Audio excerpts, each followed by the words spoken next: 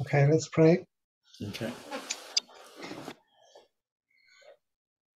Dear Heavenly Father, we give thanks that we can meet via Zoom to study about chronology and all that you've been revealing to us concerning it. And I pray that what we do here tonight is profitable in understanding this aspect of your word and the light that you're bringing forth to us at the end of this here world's history. We give thanks for the great sacrifice of Jesus on the cross for us. Mm-hmm. May all the glory be to you, and give thanks for all that you've done in our lives. Bring healing to me as well as I present this. I pray in Jesus' name. Amen. Amen.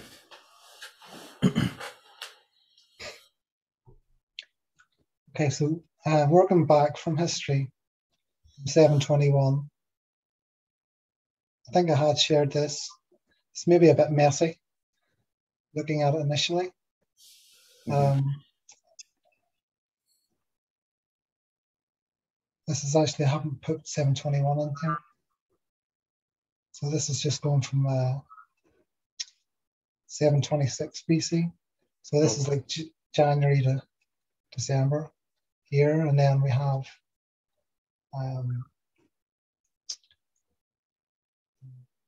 September to September count. And then like a March to March, April, the spring to spring count. Yeah. And basically the issue of the fourth year is of Josiah. Mm-hmm. So this is when Hezekiah has his Passover. The suggestion is that Hezekiah is now counting from on a fall to fall count. Mm-hmm. And this is his first year. And then Hezekiah, he just like maybe had a short accession year. Maybe Ahaz dies. Okay. This would be 727. And then this would be the 15th year of Ahaz.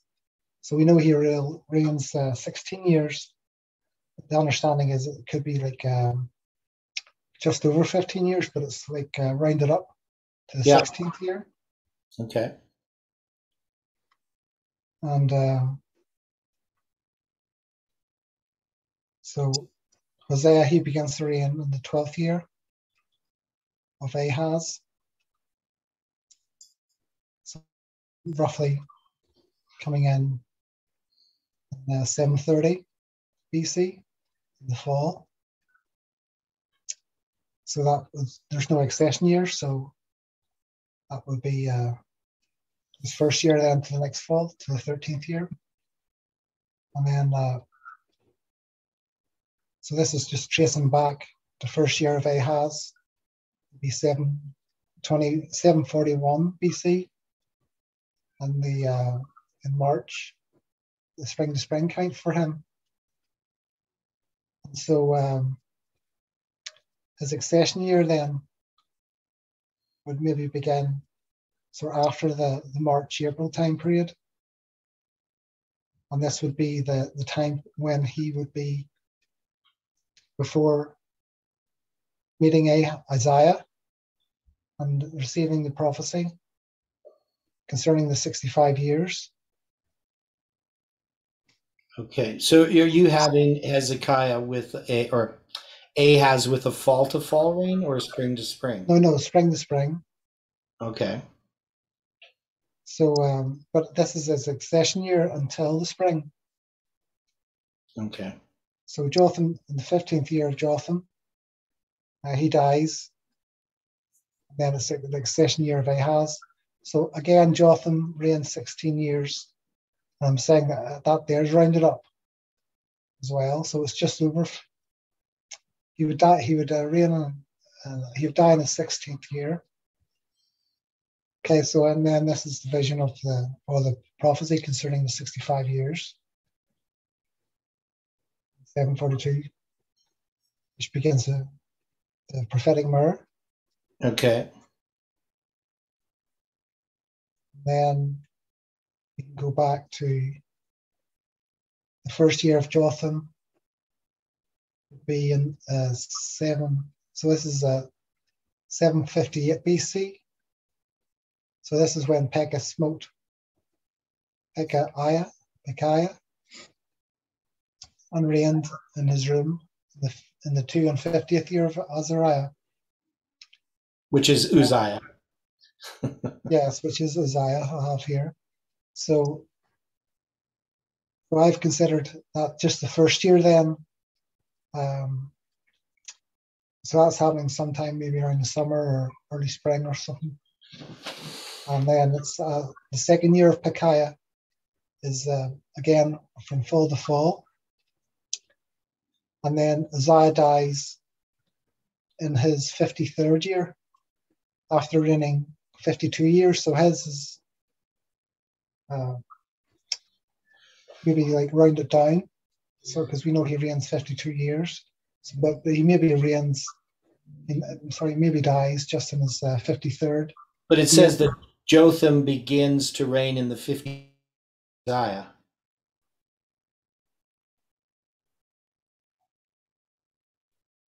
They both begin to Pekah slays Pekahiah, and also Jotham begins to reign in the same year as the 52nd year of Uzziah. That's my understanding. Well, we don't have that information. I don't think we have it. In the second year of Pekah began Jotham the son of Uzziah, king of Judah, to reign. Okay. And it's Pekah who begins in the 52nd year. So I'm Pekah. Yeah, so Pekah begins in the right. So Pekah begins in the I was getting mixed up. So Pekah begins in the 52nd year of Uzziah, right? And then Jotham, he begins to reign. Well, Uzziah dies in his 52nd year. But you're saying it's the second year. That's because Pekah does not have an accession year, right? Yes. So he counts his first year. So what is the verse I have here? I'm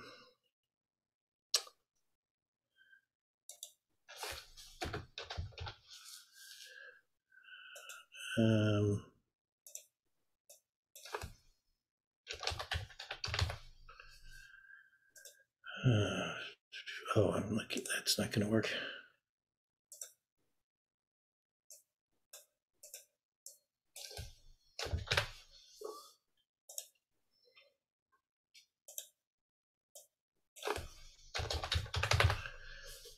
It's written out somewhere, but yeah. So Pekah's going to, so he's going to kill Pekahiah in the 52nd year, and then it says that Jotham, in the second year of Pekah, Jotham begins to reign. Okay, yeah. So, but we're assuming that it's going to be in the 52nd year of Uzziah, so that there is an overlap there. So Jotham is counting his reign spring to spring. Pekah's counting it fall to fall. And so there's going to be about 6 months difference between, because remember, Jotham is going to have an accession year, but you're going to move this further apart. All I'm doing is saying that Uzziah dies not far into his 53rd year. Yeah. Okay. So he reigns 52 years, but he dies not far into his 53rd year. Yeah, but why not just put the accession of Jotham in the 52nd year of Uzziah? Then you don't have to put that part of the 15th year at the end. I mean, there's no reason I see to do this, because the second year is going to start in the fall of 758. So Uzziah just needs to die sometime between September and April of 758 for Jotham to begin to reign. And then in the spring, his first year is going to begin in the spring of 757. That's all I'm saying. Okay, so that could be a possibility. Yeah, I just don't see the need of doing that. So we'll just maybe shift it slightly then. Yeah. But then so this would be his first year? Yeah, that would be his first year. And the succession year maybe around here? Yeah. So that's a possibility. Okay. Yeah. Okay. Yeah, because they're about 6 months apart, is my understanding of Jotham and Pekah, that they're staggered in that way, and that's why when we have this, because we're going to have Pekah reign 20 years, remember, and it's going to be in the 20th year of Jotham, even though he's been dead for 4 years, that we're going to count when Hoshea kills Pekah, right? So if you move that all down, that puts the 20th year of Ahaz, or of Jotham, pardon me, it puts it way past the years of Pekah, unless you're just going to argue that they're going to count Pekah's reign, like as he reigns 20 years, but they're going to count the whole span as being 20 years, because it's really kind of like 19 years, I guess. We don't know exactly when in the year that he's killed by Hoshea. But anyway, that's me being really picky. I think, though, it makes more sense. And it's more consistent. I haven't put in Pekah's 20th year here, so I'd have to consider that. Yeah. And then just add that to the structure, just to get an idea. Okay, thank you. Okay. We'll end that. Okay, so that it works out good otherwise, so and we show this for people watching this, that it's quite a complex puzzle, that there isn't just a simple, straightforward solution to it all. But there are some things we do know for certain, and other things we don't. And it seems to be that because they choose to count the death of Pekah by Hoshea in the 20th year of Ahaz, I take it as the position that Ahaz is counting his reign fall to fall, which you don't quite have. You have more you have moved spring to spring, where I have a move fall to fall, which solves some other problems as well. But that's the reasoning I have why they choose Ahaz's count, and then that fits really well. And then, in a sense, we have two counts for Ahaz. You could continue to count him spring to spring if you wanted to, and that kind of gives us his 16 years of reign. But really, it's more 15 years because of the fall to fall count. So instead of sort of having that 15th year half reign there, it's 16 years if he was counting the proper way, spring to spring, but he's already been counting fall to fall. So, and the reason I would do that is I don't think that Hezekiah would have chosen to go to a fall to fall reign, because that would be a type of a rebellion to some degree that Ahaz is making when he chooses to count his reign fall to fall. So Ahaz chooses to do that, and Hezekiah carries on with that count. That's the position that I have. So it's now just before you go over there, we look at Ezekiel's prophecy. I'll just show my chart here. So I'm going to just share my screen, if that's okay. And we'll go back sharing yours. So with my chart here, I know it's a little bit tiny, but so I'll zoom in a bit. But what you see, just to take this whole span of time, is I have you're going to have Pekah begin in the 52nd year of Uzziah, and then Jotham, his reign is going to be in the 2nd year of Pekah. So Stephen was putting this like an accession year. So it's going to be his first year, which is going to line up with the second year. And then we're going to see the 20th and the 20th here. So this is the 20th year of Pekah, and this is the 20th year of Jotham, even though he's been dead for 4 years. So then, okay, let's move it this way. And then you're going to see here, we have lined up the same way. You're going to have this here is the actual spring to spring count. So the first year of Hezekiah is going to be the 4th year of Hoshea. And so the spring of 726 is going to be that Passover in the second month. Passover in the second month. So, but I know we still probably aren't finished with this puzzle. Okay, so you can go back to yours there, Stephen.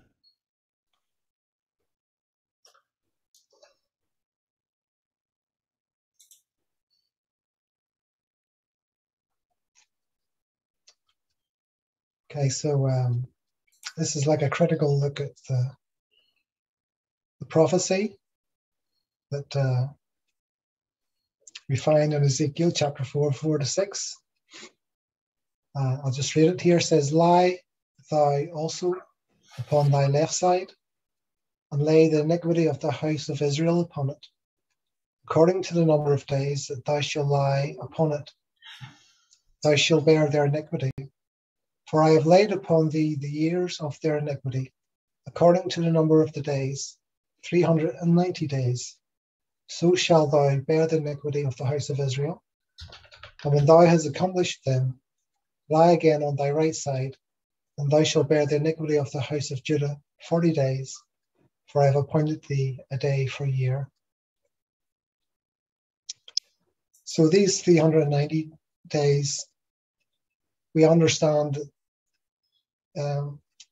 they culminate in the siege of Jerusalem early in the year 587 BC. And the siege then goes on for about a year and a half.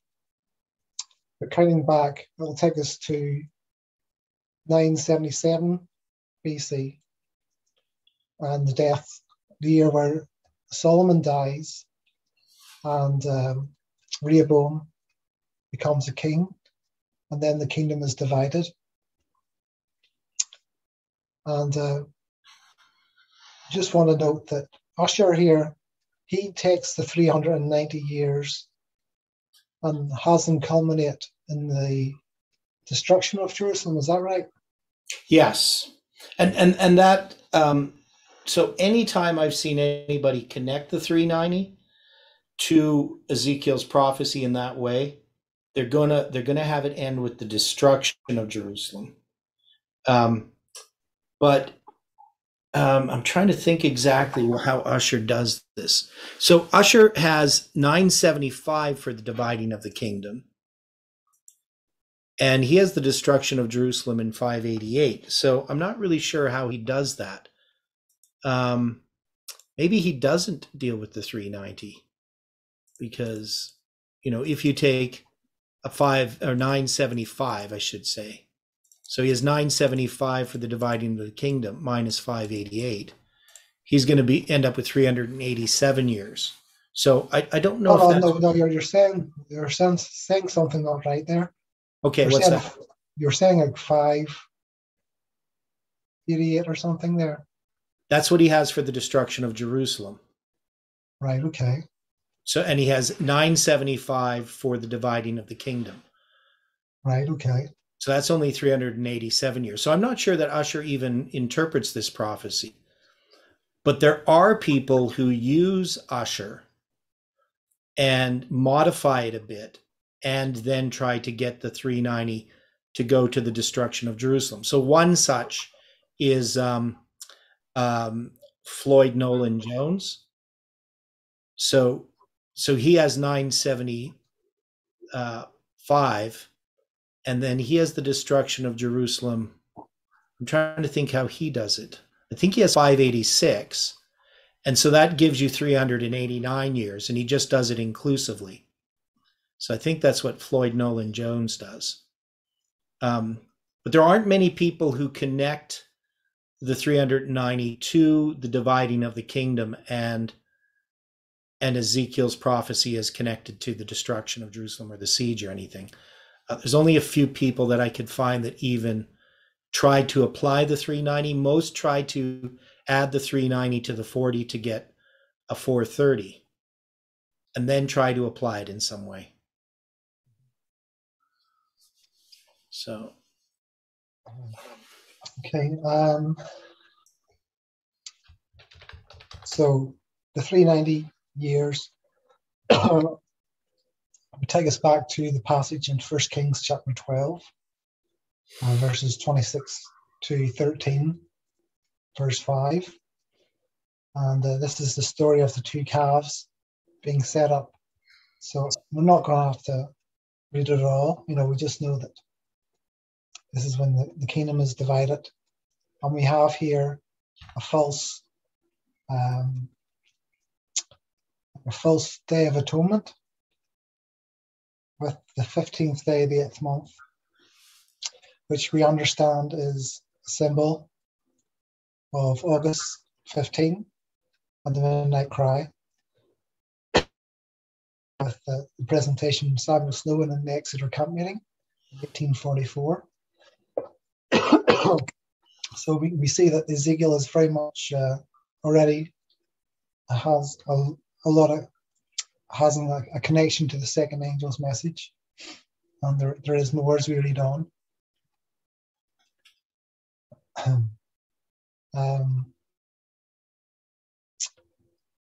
So Ezekiel, he begins, just read this footnote here, just see what I'm saying. So Ezekiel, when referring to the captivity of Jehoiachin, counts fall to fall, as if Jehoiachin is still reigning. Otherwise, his dating is based upon the reign of Zedekiah and the spring-to-spring reign, and both are to be reckoned from 597 BC. And the 30th year of Ezekiel, 1:1, is the 30th year of the Jubilee cycle, beginning in the 18th year of Josiah's reign.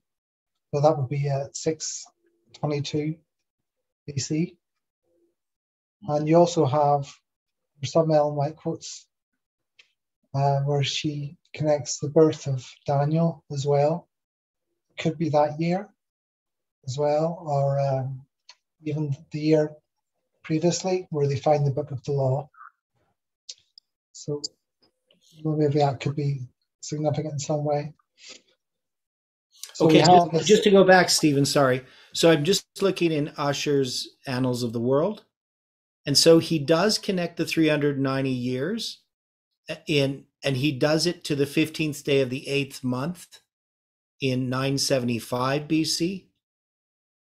But he doesn't show what the end is, but it doesn't really make much sense to me that he's going to count because he's going to put this in 588. So what is he doing here? So he's got 588. I don't know. I don't know how he connects 975 to the 390 years to anything, even though he says that he doesn't give the end point. So he doesn't say where he's marking the end of it. Right. So he just gives the starting point. Mm-hmm. So that's kind of odd. Okay. Sorry about interrupting you there. Oh, no, that's good to point that out. Yeah. So we have here a prophecy in the First Kings. So this is 977 BC, the understanding, going back 390 years from the beginning of the siege in 587.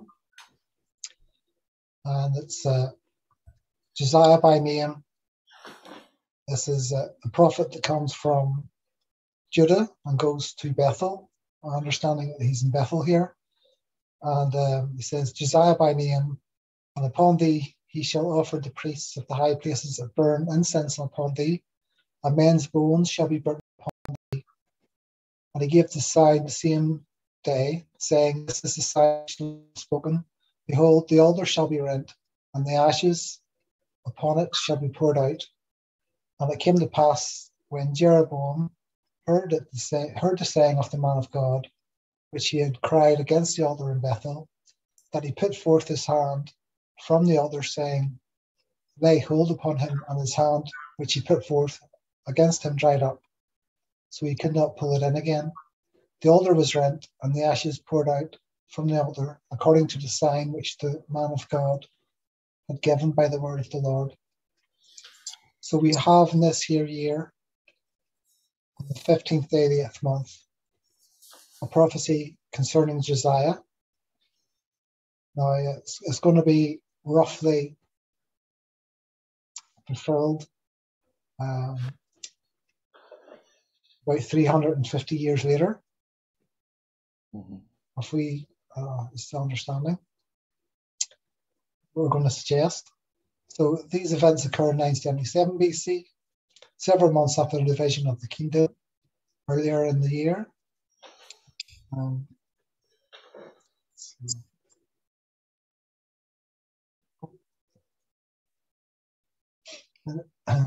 It is to this year that 390 years of Ezekiel 4:5 directs us as to the beginning and the commencement of the siege of Jerusalem. So we have mentioned that. And so I'll have here Ezekiel's, when he begins his book, which is the 5th day of the 4th month.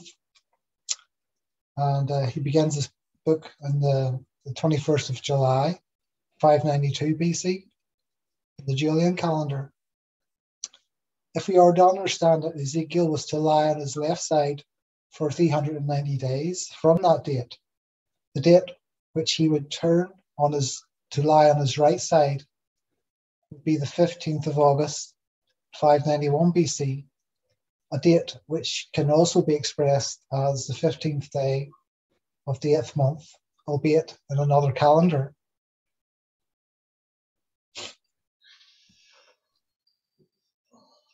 So this is my picture of Ezekiel here. He lies on his left side 390 days. And these here go back to the 15th day of the 8th month in 977 BC. But at the end of these here, 390 days, takes us to the 15th of August in 591 BC. And he begins on the 21st of July in 592 BC in the Julian calendar, which we understand is midnight. In 1844, it was midway between the first day of the first month and the 10th day of the 7th month. And this is a date that Ellen White specifies in the Great Controversy. And then the 40 days on his right side, in the sense he's looking back at this year date. So that's the sort of the focus. Days looking to this year date, turns on his right side, and then he's 40 days looking back in a sense to this year date. So that's the suggestion that we get from Ezekiel here. So a question one may ask is, why do 390 years applied to the northern kingdom of Israel when it would be more appropriately apply to Judah? The northern kingdom of Israel had come to its end in 721 BC, when the king of Assyria did carry away Israel unto Assyria, and put them in Hala and in Habor by the river of Gozan, and in the city of the Medes. One must therefore reckon that this prophecy is not specifically about how many years the kingdoms of Israel and Judah went on for, but is tying together events 390 years of 40 years prior to the siege of Jerusalem. Would that be the way you understand it? Yes. Now, there's some other points here that I have in one of my papers, which addresses this issue. So, because they're going to bear the iniquity, right? And the question has to do with the element of the comparison between the 40 years that Israel is in the wilderness and the 40 years here for Judah, and that there is a similarity. So when we think about this prophecy, we use it as a day for a year, and we tie these two together. So the one is in what's the verse that the other one's in? A day for a year, a day for a year. Oh, Numbers 34. Is it 28 or something? Or 34. or as far as it 28. Maybe it's I always forget. 30. There's supposed to be a way that I remember. 1438. Numbers 1438. 1438. Yeah, I think. Yeah, I think that, or 1434. Maybe that's it, yes. Okay, let me see if that's correct. Yeah, so after the number of the days in which ye search the land, even 40 days, each day for a year, shall ye bear your iniquities, even 40 years, and ye shall know my breach of promise. So the fact that this day for a year is given, and it has to do with the bearing of the iniquities, I mean, we can't ignore this. We can't just say what this bearing of the iniquities, we'd have to understand it. Now, this prophecy is given regarding the 40 years, not before the 40 years commence, but 2 years into the 40 years, correct? Yes, I'd say just over a year and a bit, really. Yeah. But it's kind of just 2 years. Yeah, they often say 38 years, right? So that they're going to then wander in the wilderness. Now, so that means it is a predictive time prophecy that the beginning has already happened. Now, what people will argue is they'll say, well, these 40 days that the spies spied out the land, because that's going to be the basis for the 40 years, is that you're going to be giving these day for a year in sort of a reverse order. That is, they're going to bear the iniquity for 40 years to mark the 40 days. But in Ezekiel, he's going to lie on his side for 40 days to bear the iniquity, marking the 40 years. Does that make sense, what I'm saying? Mm-hmm. That it appears to be a reversal.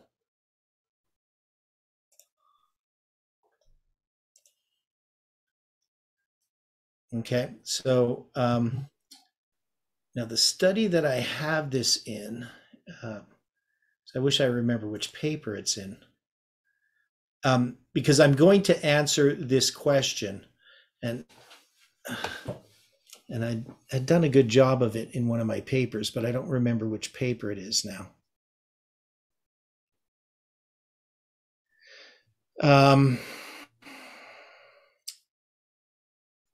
Let me see.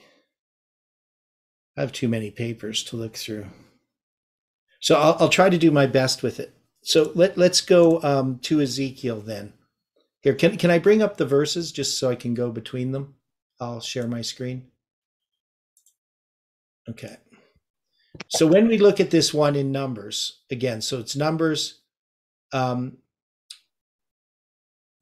verse 34. After the number of the days which ye search the land, even 40 days, each day for a year. Now in Hebrew it says a day to a year, a day to a year. So it's a doubling. Shall ye bear your iniquities, even 40 years, and ye shall know my breach of promise. And then when we go to Ezekiel chapter 4, For I have laid upon thee the years of their iniquity, verse 5, according to the number of the days, 390 days, shalt thou bear the iniquity of the house of Israel. And when thou hast accomplished them, lie again on thy right side, and thou shalt bear the iniquity of the house of Judah 40 days. I have appointed thee each day for a year. So the question is, why is this apparently reversed? Why are the days in which you bear the iniquity? And both of them, of course, are pointing to a period that's already in process. That is, they're predicting an end point to something that has already started.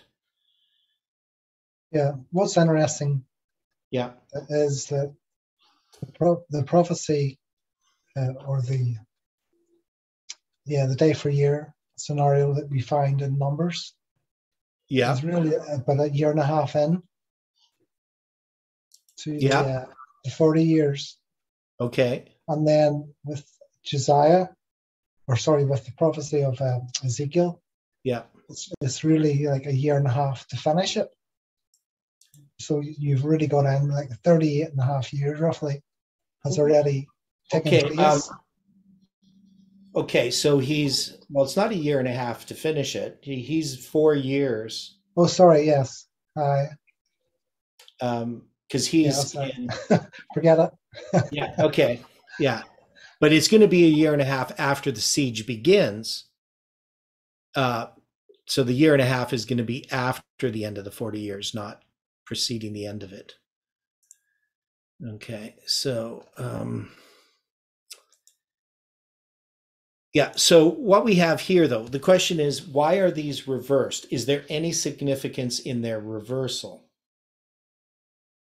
Because this is often used as an attack. Well, it's like a mirror. Okay, it's a mirror, right? So that means we can connect this 40 years to the 40 years wilderness wandering. That is, they're not separated. They're not unrelated. They have a relationship, but they have a type of inversion that occurs. And they both are predicting, so they're both applying this. And notice he only says it in connection with the 40 days, right? So he mentions the 390 years, but it's really once he mentions the 40 days that he's going to then quote Numbers 14, verse 34, correct?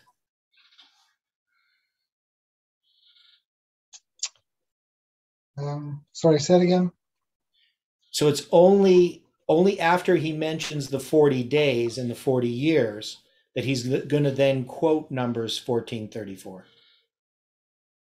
Right? So he doesn't say it twice. He doesn't say, I've given you a day for a year in connection with the 390 and then a day for a year in the connection with the 40. He's just going to mention it in connection with the 40. So he, in verse 5, he talks about the 390, and you're going to bear the iniquity of the house of Israel. And when thou hast accomplished them, lie again on thy right side, and thou shalt bear the iniquity of the house of Judah 40 days. I have appointed thee each day for a year. So he mentions that in connection with the 40 days, but not in connection with the 390. And that's because he's connecting it with the 40 days and the 40 years, the spies and the wandering in the wilderness. Just doing a bit of math there. So it's just I was just seeing how many years between them, because 1532 was the time period when the spies went in the land, and it was 592 then when Ezekiel has this here day for year prophecy. So there's like 940 years difference. So maybe, I don't know, maybe just came to mind the 9th day of the 4th month connected with that, which is the walls being broken when the down. walls come down. Now it's also 4 periods of 235 years. And the 235 is the number of years from the dividing of the kingdom to the captivity of, or to the prophecy of the 65-year prophecy is 235 years. And then 19 years later, which is 235 months, that's when Samaria is, or when Hoshea is taken captive. So I'm just saying that 235 times 4 is 940 years. So it's there's probably some kind of connection with that, but I haven't worked out all the different periods of 235 years.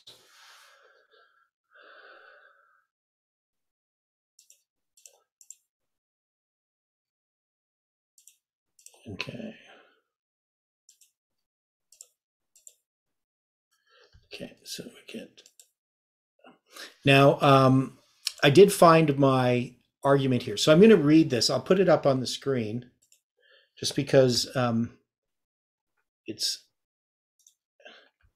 not something I've really ever presented in this kind of detail. So here's the argument that I'm going to make. So. Okay, so it says, in Ezekiel's first vision, he is instructed to depict the city of Jerusalem under siege, right? So he's going to make this mock-up of the city of Jerusalem. He's going to put this iron pan for a wall between him and the city, and he's going to set his face against it. He's besieging the city, and that's one of the reasons why we mark the beginning of the siege as the end of the 390 years and the 40 years, because that's what he's predicting. He's not directly predicting the date for the destruction of Jerusalem. He does so indirectly, but he's directly predicting this date. He is then told to bind himself on his left side for 390 days. Should say days, not day. Face his depiction of the siege, and then do the same while on his right side for 40 days. Now, in your picture, you have him on opposite sides of the city. What was the reason for that? Because I have him just flipping over the other way. We had a discussion about this before. Okay, I suppose. Well, if he's going to make this here siege, yeah, this here like a model of the city. Yeah. No, if he flips around the other way, it's going to be at his back. So he wouldn't be looking at it. No, he just flips over the other way, head to toe. Is what I was okay, I get you. Yes. I haven't flipped head to toe.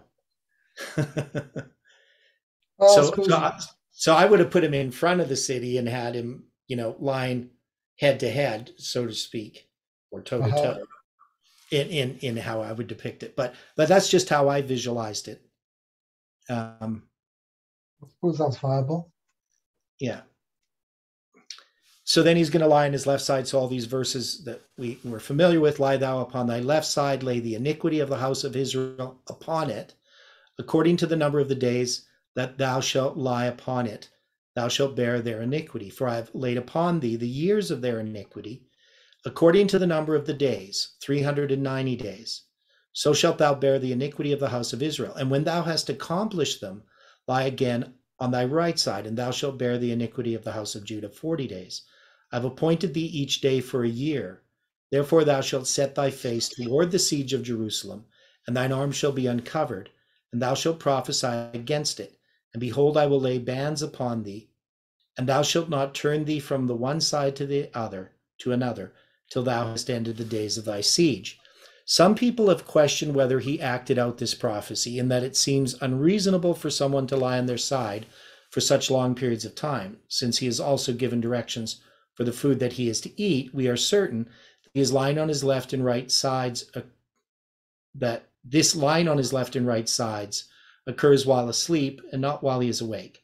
The purpose of all this is to be a sign to the house of Israel, and was to be acted out in front of them as a witness and warning of what was to come.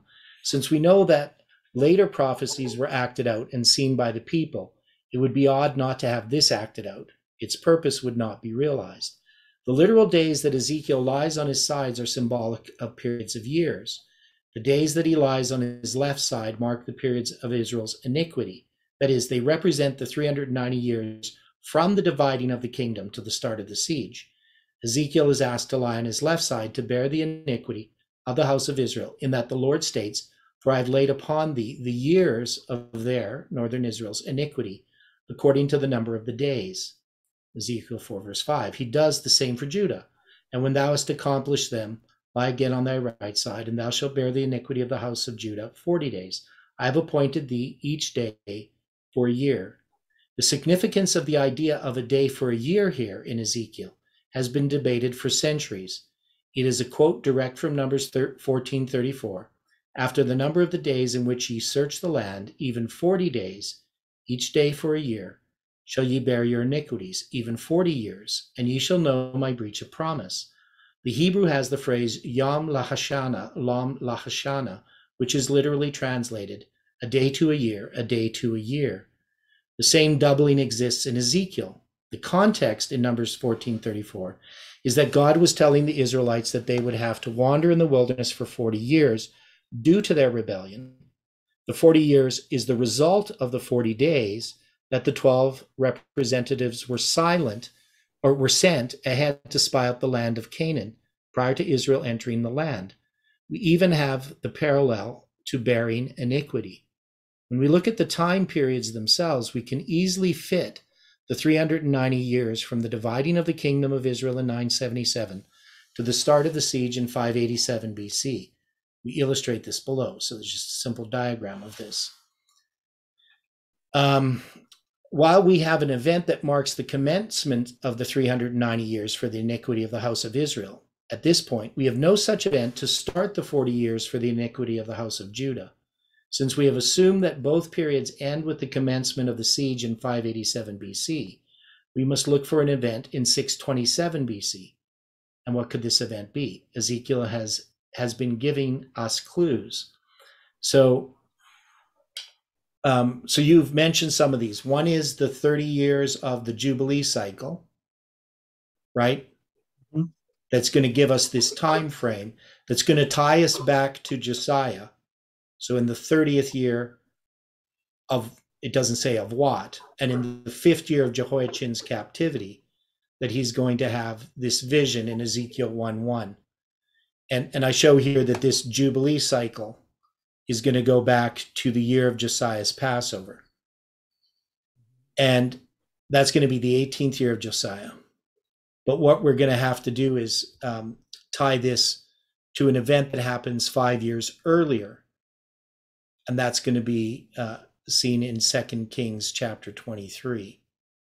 So now there was something here that I think maybe it was a footnote. I'm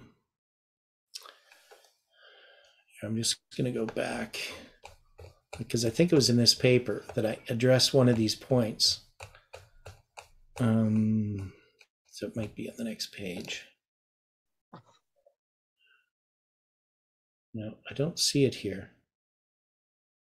Okay, anyway, do you want to go on? You can share your paper and you can go on and explain this part. Okay. I'll try to see if I can find this. That's what I have to do.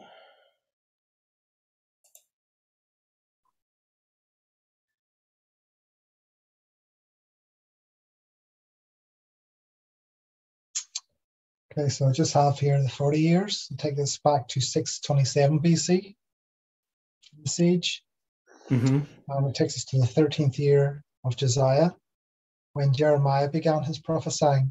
So Jeremiah chapter 1, verses 1-3. The words of Jeremiah, the son of Hilkiah, of the priests that were in Anathoth, in the land of Benjamin, to whom the word of the Lord came in the days of Josiah, the son of Ammon, king of Judah, in the 13th year of his reign. It came also in the days of Jehoiakim, the son of Josiah, king of Judah, unto the end of the 11th year of Zedekiah, the son of Josiah, king of Judah, unto the carrying away of Jerusalem captive in the 5th month. So the span of time emphasized in these verses is 41 years, taking us from 627 to the summer of 586 BC. This is the only event the Bible identifies as occurring in the 13th year of Josiah. But a question arises as to what connection does the beginning of Jeremiah's prophesying have to do with the events of 977 BC. In each case, we can see a prophet bringing a message of judgment against idolatry. But other than that, there is not a clear, meaningful connection. The Bible does not give us information concerning, the Bible, however, does give us information concerning the 12th year of Josiah that does seem more connected with the events of 977 BC. So we have here 2 Chronicles, chapter 34. Josiah was 8 years old when he began to reign, and he reigned in Jerusalem 130 years. He did that which was right in the sight of the Lord, and walked in the ways of David his father, and declined neither to the right hand nor to the left. For in the 8th year of his reign, while he was yet young, he began to seek after the God of David his father, and in the 12th year he began to purge Judah and Jerusalem from the high places and the groves, and the carved images and the molten images. And they break down the altars of Baalim in his presence, and the images that were on high above them. He cut down, and the groves and the carved images and the molten images he brake in pieces, and made dust of them, and strewed it upon the graves of them that had sacrificed unto them. And he burnt the bones of the priests upon their altars, and cleansed Judah and Jerusalem. And so did he in the cities of Manasseh, Ephraim, Simeon, even unto Naphtali, with their mattocks round about. And when he had broken down the altars and the groves, and had beaten the graven images into powder, and cut down all the idols throughout all the land of Israel, he returned to Jerusalem. So we have this here statement: he burnt the bones of the priests upon their altars. This is in the 12th year, according to the scripture, but it says there, I think I emphasize this later on, but he began to purge Judah and Jerusalem in the 12th year. So the argument then could be that carried on to the 13th year. So here we see that Josiah burnt the bones of the priests upon their altars. This would seem to be a fulfillment of 1 Kings chapter 13, verse 2, where we are told, "Behold, a child shall be born unto the house of David, Josiah by name, and upon thee shall he offer the priests of the high places that burn incense upon thee, and men's bones shall be burnt upon thee." Okay, so then so that's, for some reason, then you can maybe, it's not explicit that this is happening in the 13th year, but we have sort of very similar language which would seem to tie them events together. Yeah, and in 2 Kings 23:15 there, when it uses that word moreover. So the context of 2 Kings 23 is events that are happening in the 18th year of Josiah. Yes. So 6 years after he begins this work. But it puts it there in Chronicles, it puts it in the 12th year of his reign. And so when it says moreover, the altar that was at Bethel, that word moreover in Hebrew, it's talking about these reforms that are happening in 622, but it's going to go back to these events that began in the 12th year of his reign. Correct? That's how you look at it? That's what we're suggesting. Yeah. So and because the word of moreover says, basically we would say, and in addition, he did this earlier, right? So it's just kind of adding this to the list. Yes. Okay. Yeah. Okay. So it looks as if it occurs in the 18th year. And I have that So after he had motioned to have repairs made to the temple, the process of the repairs, the book of the law of the Lord was given by Moses, is found. This leads to a reformation and a further purging of idolatry. So 2 Kings 23 provides a catalogue of these purges. So we have all these things, what he does. We'll not read them all, just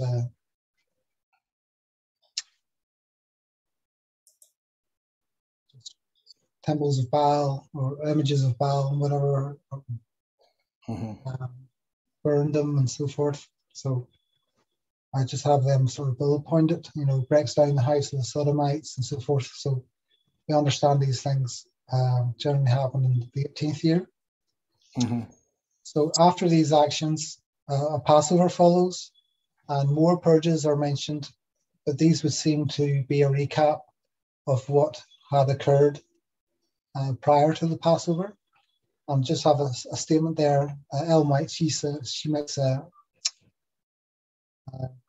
discusses 2 Kings 23, verse 24, and she has that occurring as if it was prior to the Passover. So when you read it in 2 Kings 23, you can think, well, this is happening afterwards, but it's just like a recap.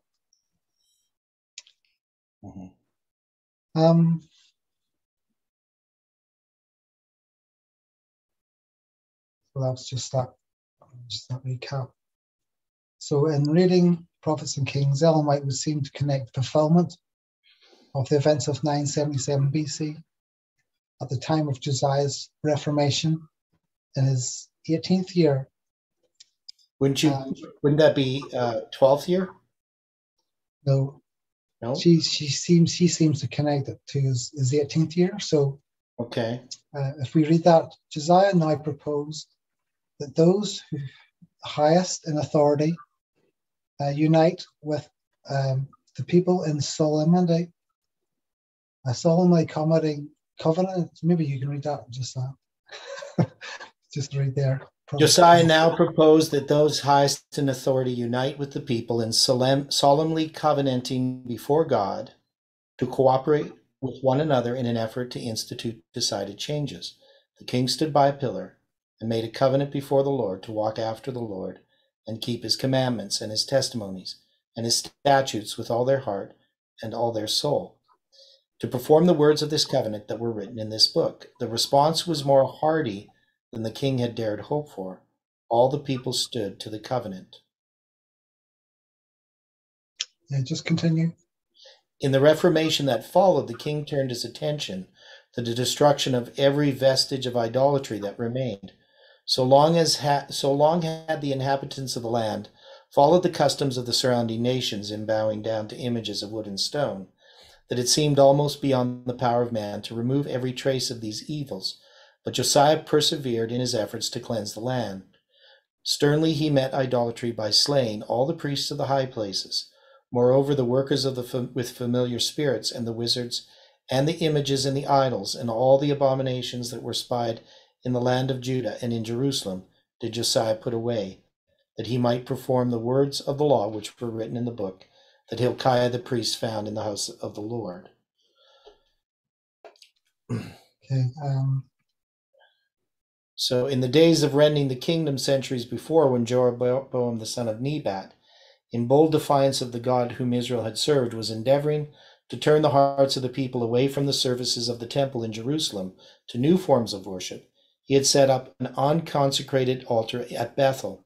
During the dedication of this altar, where many in years to come were to be seduced into idolatrous practices, there had suddenly appeared a man of God from Judea, with words of condemnation for the sacrilegious proceedings. He had cried against the altar, declaring, O altar, altar, thus saith the Lord, behold, a child shall be born unto the house of David, Josiah by name, and upon thee shall he offer the priests of the high places that burn incense upon thee, and men's bones shall be burnt upon thee. 1 Kings 13:2. This announcement had been accompanied by a sign that the word spoken was of the Lord. 3 centuries had passed during the Reformation wrought by Josiah. The king himself The king found himself in Bethel, where stood this ancient altar. The prophecy uttered so many years before in the presence of Jeroboam was now to be literally fulfilled. The altar that was at Bethel, and the high place which Jeroboam the son of Nebat, who had made Israel to sin, had made, both the altar and the high place he brake down, and burned the high place, and stamped it small to powder, and burned the grove.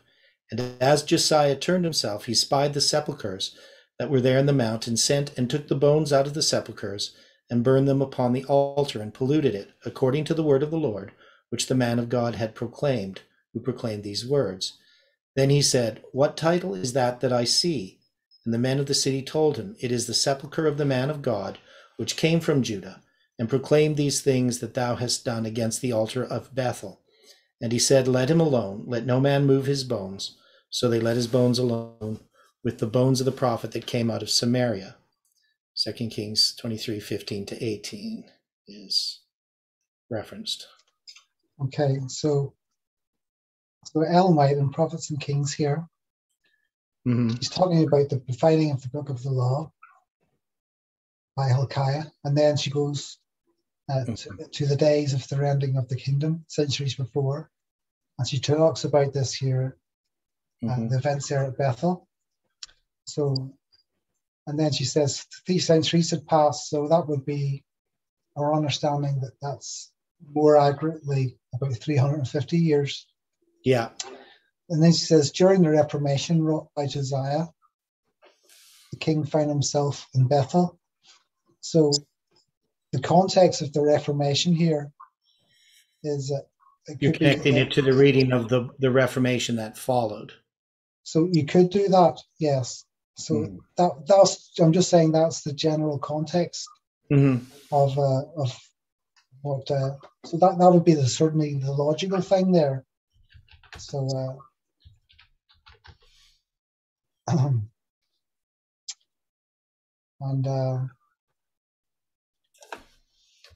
so the 18th year of Josiah would correspond to 622. So this would be 35 years prior to the siege, and 355 years from the events of 977 BC. Therefore, would not align with Ezekiel 4:4-6. It does, however, connect the date of when Ezekiel begins lying on his side for 390 days, in that Ezekiel 1:1 mentions the 30th year, being the 5th year of the captivity of Jehoiachin, which relates to 592 BC, being 30 years from the Passover of Josiah. So just looking at the information we're given, that's like a diagram. So this is 628 BC. We have the 12th year of Josiah, which we're suggesting goes into the 13th year when Jeremiah begins prophesying. And then this year, book in the law is found 5 years later. And then there's a reformation there as well. And further purges of idolatry occur. And then you have a 30-year period to when Ezekiel begins to prophesy.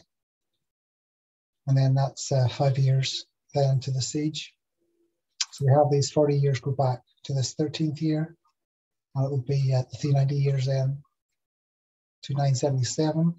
And then that would leave 350 years then to 627. So a solution, an understanding that can be applied that would most likely link the events of 977 to 627 is that if we take the word moreover, I think you said that as akin to a parenthesis relating to what Josiah did in a previous time. And we just will bring the note there that he began to purge, which we said. And 2 Chronicles 34 mentions that he went to the cities of Manasseh and Ephraim, Simeon, unto Naphtali. And so we can connect Bethel, though it was originally part of Benjamin, became the territory of Ephraim by the time of Deborah and Barak. So he purges first Jerusalem and Judea, and then he goes to Ephraim. And So we find that Bethel's in Ephraim. We mentioned there Bethel and Mount Ephraim there in Judges 4:5.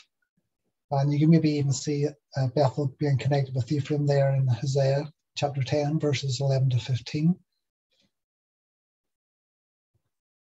So by the time of Josiah, Ephraim or Israel had not been a kingdom for approaching a century, but it seems that Bethel could have been associated with his domain. And it just mentions there 2 Kings 34 that this is in his 18th year when he breaks down the groves and so forth. He carries the ashes of them onto Bethel. Now, he could be just moving them outside Israel. That's a possibility. But so 2 Chronicles 34 notes that the cities of Ephraim, of which Bethel may have then still been associated.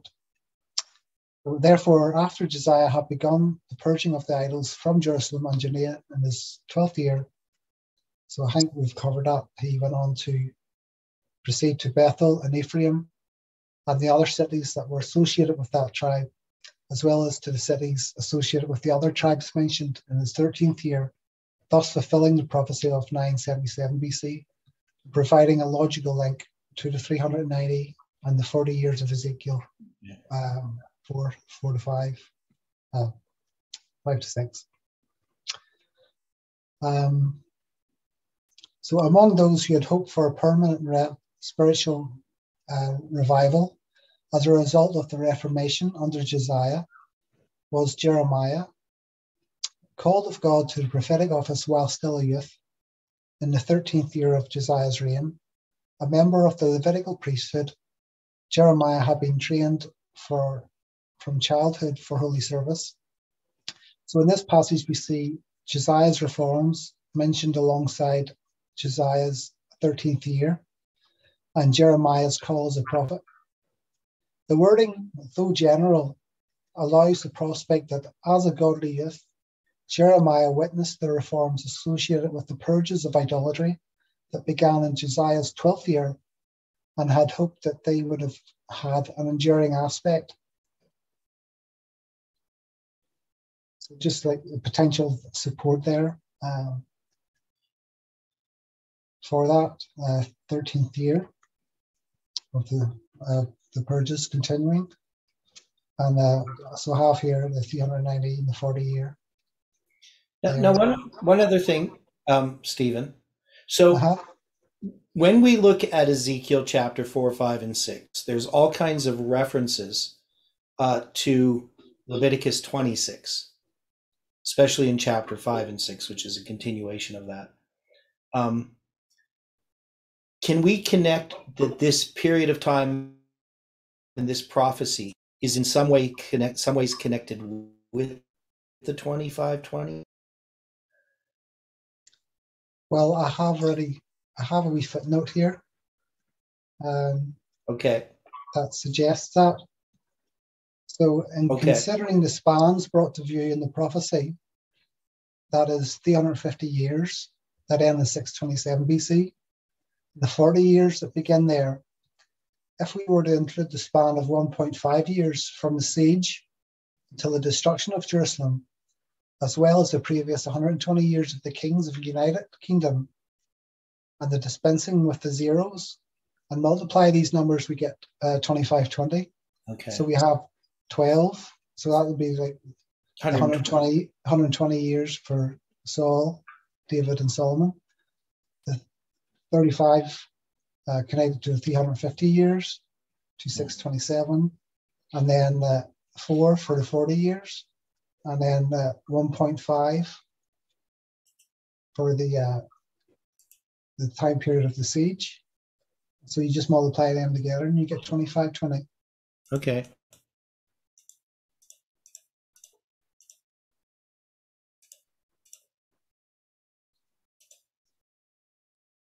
And then, the destruction of Jerusalem of 586 was the fulfillment of the 7 times. and identifies a period of 70 years from the destruction of the temple in that year until the construction of the second temple in 516.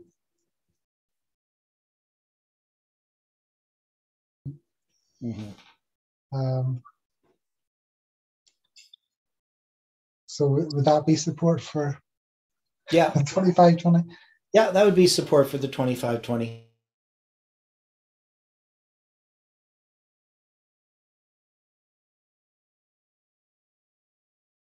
Self. So remember, we have Manasseh's captivity in 77, and then we're going to have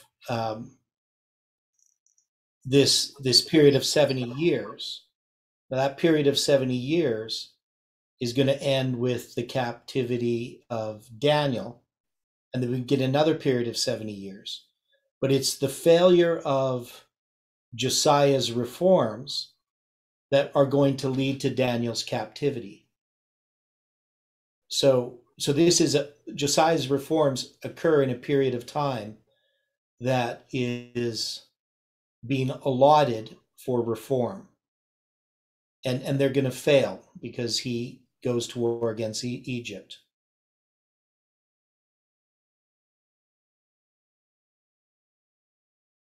You have the numbers there that connect this, but we can also see that it's connected in the themes that are there. That this is part of the progressive destruction of four. That is, it happens in that first generation, the first period of 70 years. So it says, if you're not reformed by these things, then wild beasts will rob you of your children. And that's what's going to happen. So they're in that period of time from Manasseh's captivity to his reform, and then his grandson's reform under Josiah, they're still going to fail. They're going to fail to complete the first 7 times, to have it do its proper work. So that was kind of more what I was thinking about, but I like the numbers there. Taking if you don't take out the zeros, you just get 4 zeros at the end. That's all of 2520, and then, well, actually 3 extra zeros. So yes. You get 252 and 4 zeros. But yeah. Yes. If you add them together, you get 52.5, which is maybe like a symbol of the 525 Yeah, days. okay. So that connects it to the 777. So you're saying if you add 12 plus 35 plus 4 plus 1.5, you get 52.5, and that 52.5 is that inversion or iteration of the 2520. But the two added together create the 777. Yes. Yeah, okay. So, conclusion, though the 390 years have been correlated with the period of the kings of Judah, the prophecy of Ezekiel 4 has otherwise not been understood in the history of Christendom. As God has been progressively unsealing prophecy as we approach the end of this world's history, we can see the potential of the prophecy concerning Josiah in 977 BC meeting its fulfillment in 627 BC, thus providing significance to the prophecy of Ezekiel 4. The evidence may not be able to be proven conclusively, but it offers the most probable, comprehensible solution. Yeah. So I think it's something more we can see by faith, that for it to have any meaning at all, really this is the only thing that would provide it, that understanding,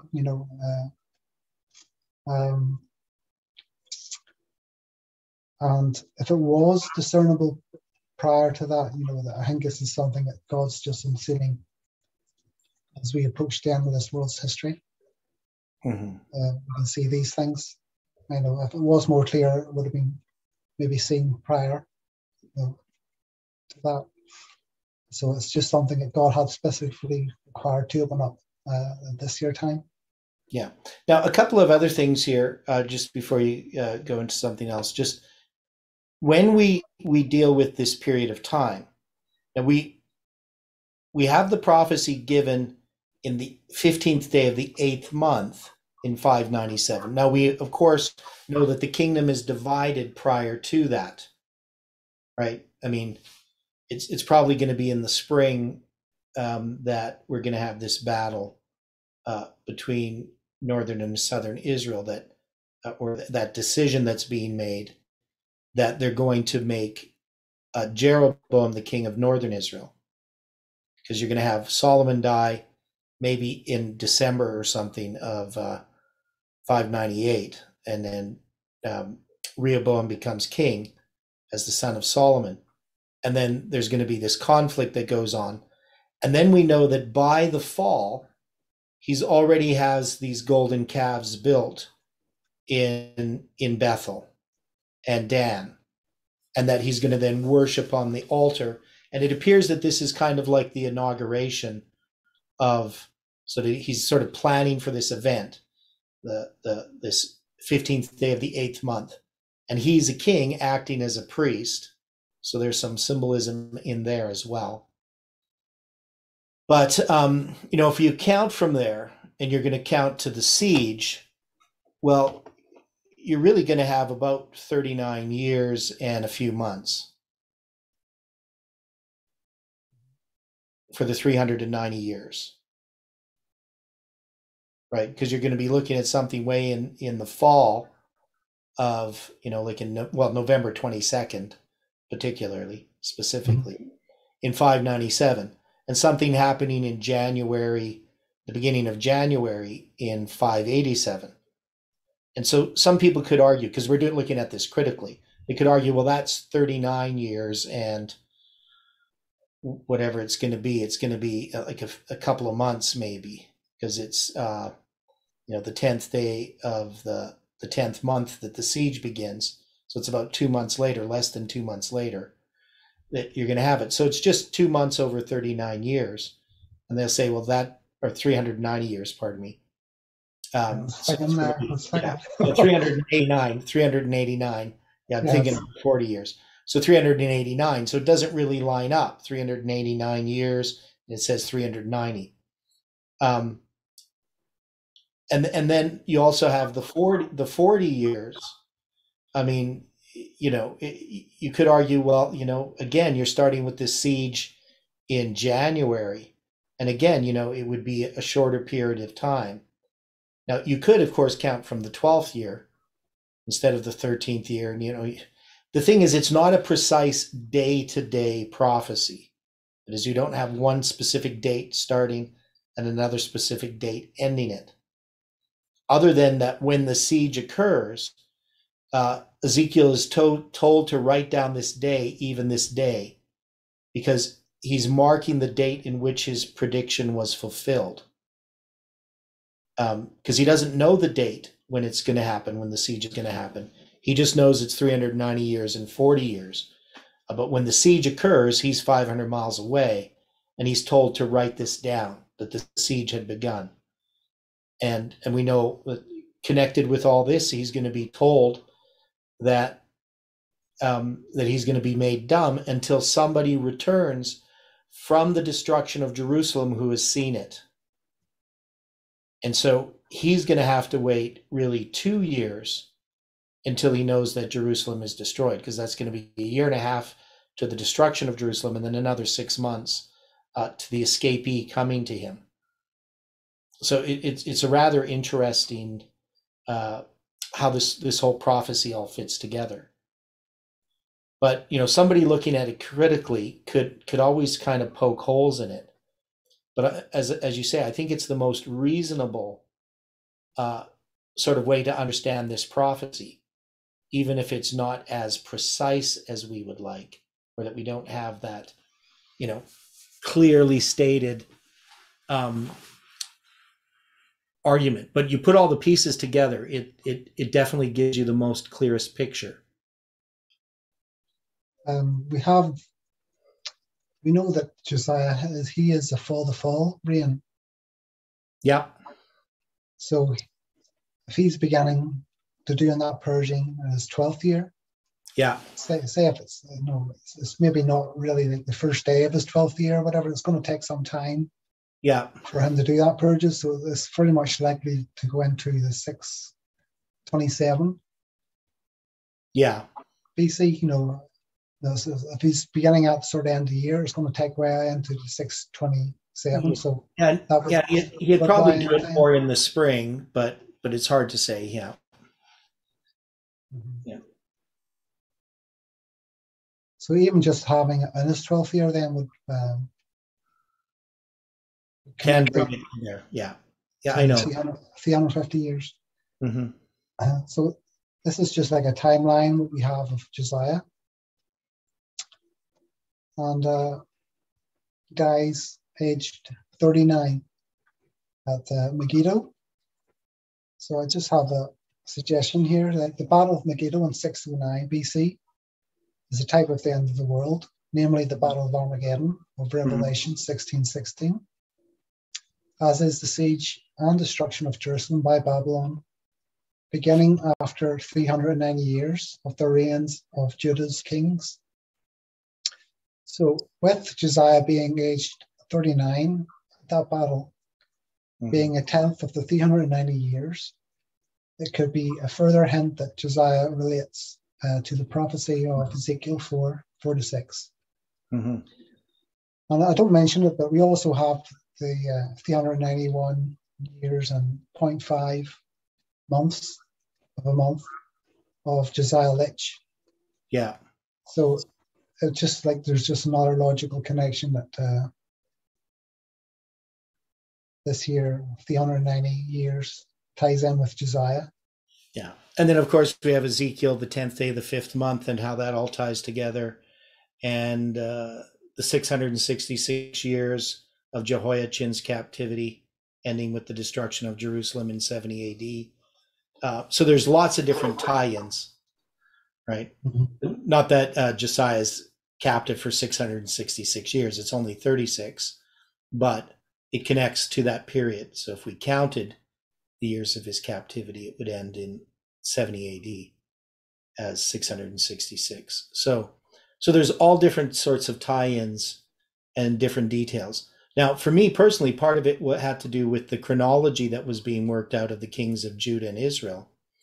And so this was to me a confirmation that we had worked out this chronology correctly.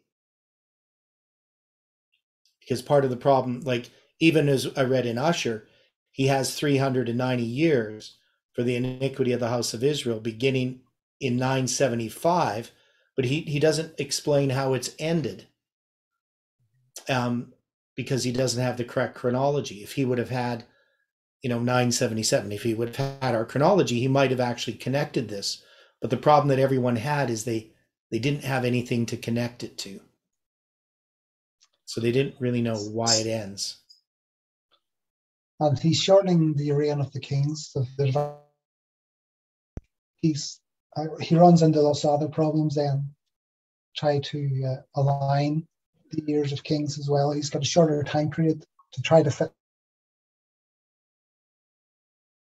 Chooses those dates.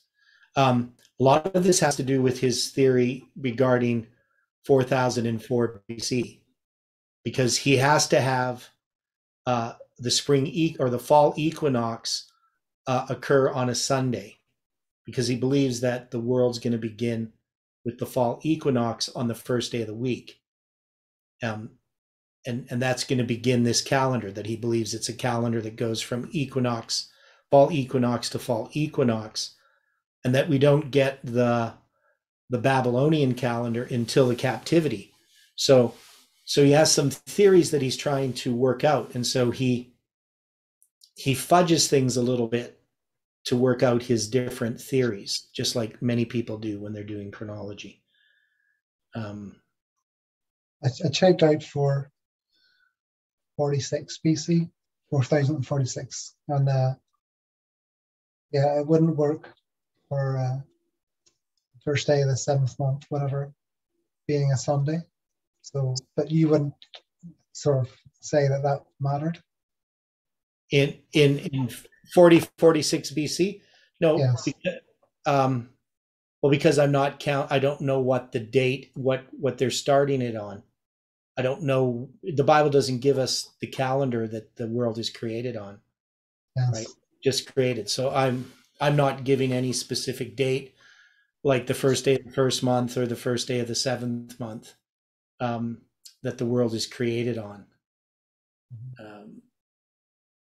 It could be, all I know is it's created on the first day of the week in 4046 BC. Yes. Okay, so that will finish us off today. Okay. So, well, thanks a lot. And let's close with prayer. Okay. Dear Father in heaven, we are so thankful, Lord, for the Sabbath and for the time that we had to study these things. We're thankful for the light that's been given this message. We just pray that we can continue to look into these things, that you can correct any errors we may have in our understanding. And we pray this in Jesus' name. Amen. Amen. Recording stopped. Yeah, so not many people